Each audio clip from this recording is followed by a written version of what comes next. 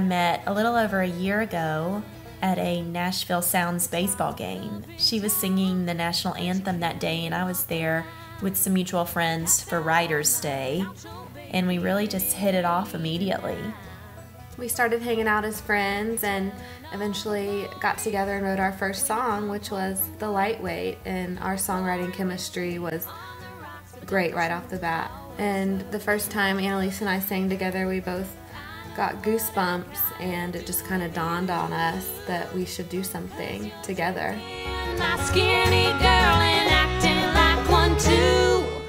So Keely and I are really influenced by artists like Alison Krauss and Simon and Garfunkel, the Dixie Chicks and the Judds, those amazing female-driven groups we really love. We love harmonies, we love rich tone, we love overlapping of melodies, and I think you can really hear that and see that when you have more than one person singing as a duo as opposed to having like background singers.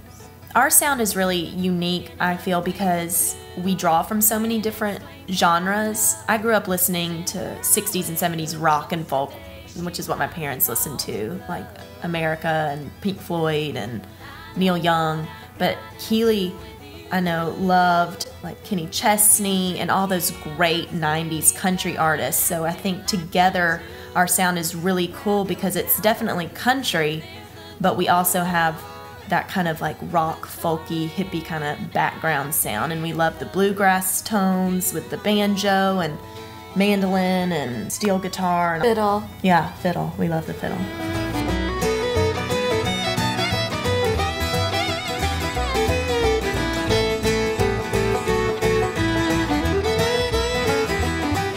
We love pulling from real life stories like we did with The Lightweight, which was about one of my ex-boyfriends, unfortunately.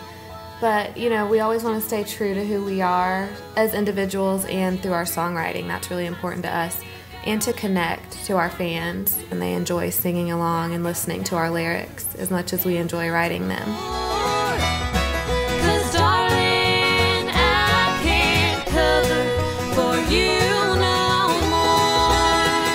So many great things have happened just in the past year, and we can't wait to see what the future holds for us. Yeah, we know this is just the beginning of our journey, and we're just so excited to be blessed with this opportunity to do what we love.